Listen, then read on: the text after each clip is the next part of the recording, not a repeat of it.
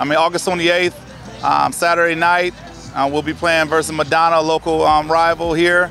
And we are giddy about it. It's going to be a great season for us. We finally have an opportunity to kind of put on display what we've been working so hard for. Through all the adversity, all the, everything going on with COVID, the stoppages, spring season, cancellations, weather, the whole shebang. So to get back to a sense of normalcy, and actually get a chance to kind of build those fibers within our program and within our culture so that we can display what we've been working so hard for.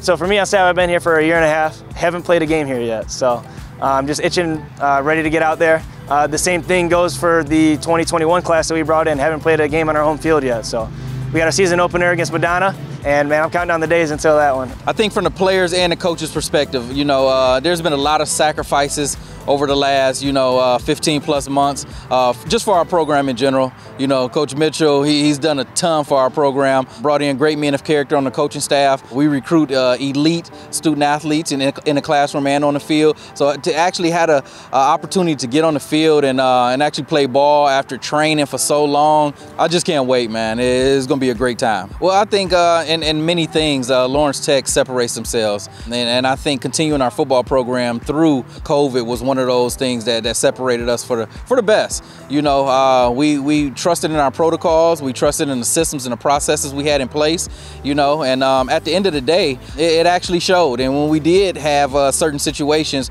we had processes in place where we had them taken care of. You get the best of both worlds. In the classroom, we have some of the best accreditations in our degrees that you can get within the country and even the world. And also on the flip side of it, on the field, we play in the toughest conference within the NAIA. So you get the best of both worlds. You get the best in the classroom from an academic perspective, and you also get the best brand of football and competition from a football perspective.